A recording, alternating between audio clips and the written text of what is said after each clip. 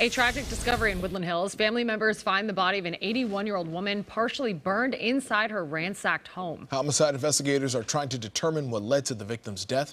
KTLA 5 Sandra Mitchell is live in Woodland Hills with the latest. Sandra. Pedro and Sam, they're also trying to figure out who did this and exactly how the victim died. It happened at this home just behind us here at the end of the cul-de-sac. They tell us that the victim was burned, but investigators really not sure if that was a way to kill the victim or try and cover up evidence.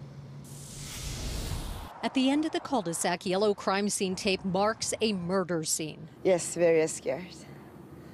We never had such a situation like this before. Now, LAPD says it is very possible an 81-year-old woman found dead, burned inside her home, was targeted by a transient. We have gotten increasing complaints of transient activity in the Woodland Hills area. It seems like all the neighbors have complained that they've seen rising homeless activity. Today, the family of Ok Ja Kim returned to the scene, informing investigators about items missing from the house.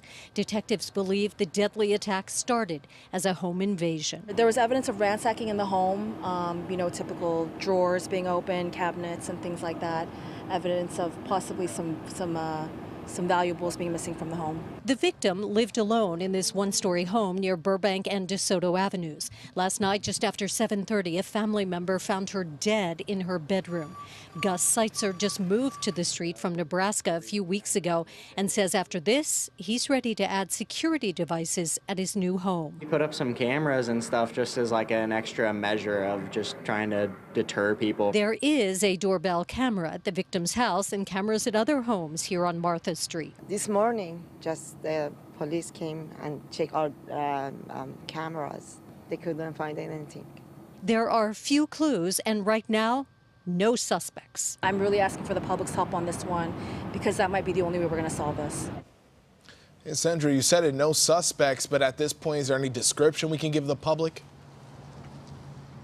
Yeah, not really, Pedro. Investigators tell us they are studying security camera video from neighbors here on Martha Street, but they don't have a good description. In fact, they tell us this might even involve more than one attacker.